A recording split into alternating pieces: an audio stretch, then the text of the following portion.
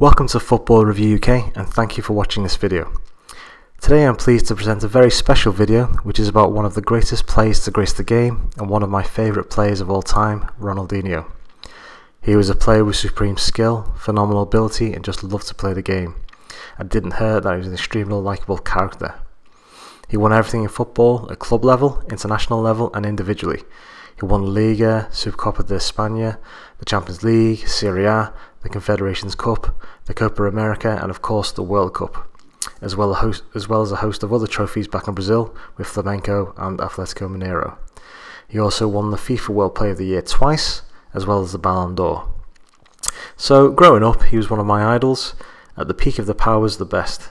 So when a university friend asked me to go to Barcelona with him in September 2005 to watch Barcelona play, I jumped at the chance. The game we were there to see was Barcelona versus Udinese in the Champions League. The trip was special because we saw the Barcelona players outside the ground before the game, and I was lucky enough to get my Ronaldinho shirt signed by the great man himself. And I have a video with all my signed shirts in the collection that I have, so I'll leave a link to that video in the description below. And on that amazing night, this is what happened.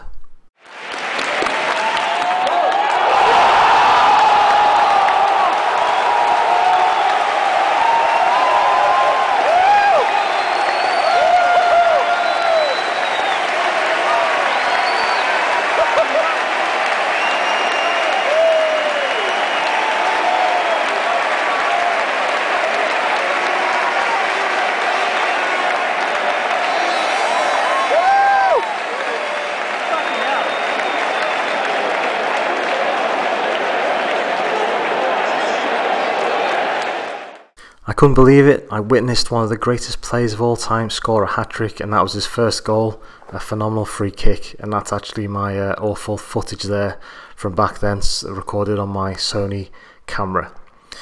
I couldn't believe it. I had a signed shirt from the legend that is Ronaldinho and watched him score a hat-trick in the Champions League. Obviously, well, admittedly it was from the nosebleed seats, but I didn't really care.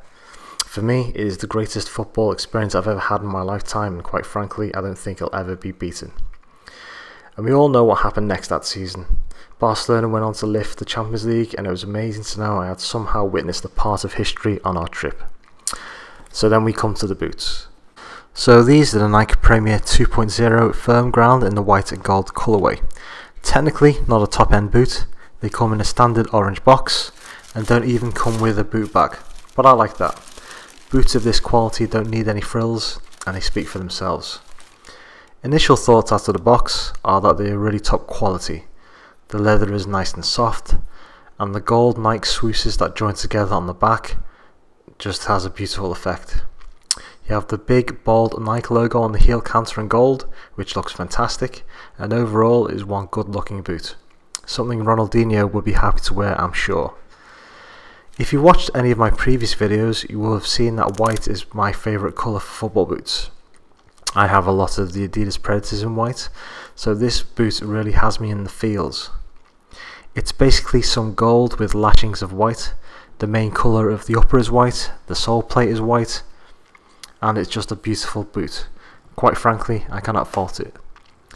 As I've previously mentioned, the boot was inspired by Ronaldinho's Nike Tempo Air Legend boots that he wore back in around 2005, and it followed the same white and gold colour scheme. But before that, funnily enough, for the game against Udinese in the Champions League he actually wore a red and white version, which I bought all those years ago, and I'll bring them in a moment for comparison.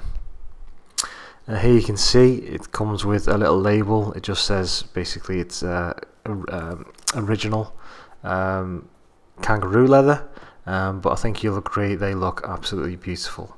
I love the styling of the boot. It's very simple, minimalistic, and because it's so soft, I think it just looks phenomenal. So I'll just bring in my original Nike Tempo Air Legend boots that Ronaldinho wore in 2005 in the red and white colorway. Obviously now, because they're so old, it's more of a kind of silver and red colorway. But I wore these for probably an 8 to 9 year period, and they were my favourite boots. Ronaldinho wore them, Fabregas wore them. They're phenomenal quality. gave you great performance, and the leather was just sublime. They're just about still wearable today, even though there's a bit of splitting in the seams, as you can see there, but it's a testament to the quality of these bad boys. What an amazing boot.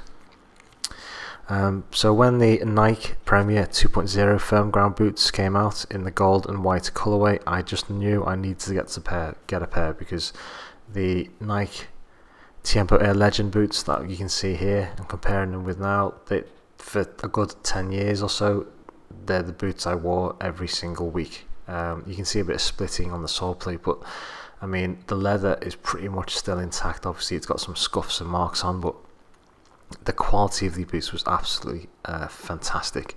The comfort was excellent as well, and that's something I'm hoping the Nike Premier 2.0 firm ground boots can replicate as well. So I'll just get them on feet and I'll give my verdict there. Okay, so this is the on feet portion of the video. So I'll just loosen up the right boot here, so I get my foot inside. But as I put these on, it's obvious that the boots are extremely high in quality. They're actually a pleasure to put on, and the leather is just so soft on your feet, and clearly you would need virtually no break-in time at all. They're that soft. You can just feel it as soon as you put these on. As I've said, the boots feel soft, as if you're wearing a pair of slippers, as the old cliche goes, and they're just brilliant. I cannot praise these boots enough in terms of comfort, and they are an excellent homage to the great man, Ronaldinho. If they re-released the Nike Tiempo Air Legends, then I would be first in line, as that was an exceptional football boot, and this follows in that sort of trend. I think you'll agree, they look great, and as we look at the different angles, it's clear it would be near the top of any beauty contest. Obviously the issue is, after one game or training session, you'd be crying, because keeping these clean for any length of time is impossible, especially when most pitches in the UK, where I'm from, are either 3G or 4G synthetic surfaces, so they don't just get dirty, they get horrible scuffs and nicks, which ruins how they look, particularly when you consider how soft the leather is. I've got to make a decision, but if I do wear these boots, and I haven't decided if I will yet, because they're so beautiful, and obviously so clean out of the box, then I probably would only exclusively wear them in grass pitch games, because obviously they can get dirty, but at least I can be able to wipe the mud off and not try and get out some scuffs. Overall, it's a fantastic boot, which I would definitely recommend getting, especially if you're a fan of the great man himself. I also loved Ronaldo as a player, way back in those days when I was growing up, but I never really took to his R9 range of mercurial football boots.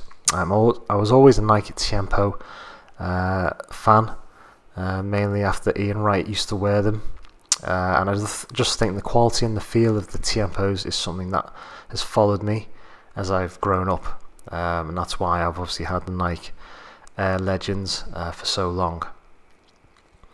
But for me, the fact that one of my favourite players of all time, Ronaldinho, ended up wearing the Tiempos was just a massive plus. But I think you'll agree they look fantastic. The fold over tongue as well is a nice addition with the Velcro strap there, but I mean, I just love the way the gold looks on the white colourway. But obviously, as I've mentioned before, I'll have to make a decision whether I'll actually wear these in a game, because they just look too beautiful in my eyes. I think they look absolutely fantastic. Anyway, thank you very much for watching this video, and if you can give this video a like and also subscribe, that would be hugely appreciated. Thanks very much, and until next time.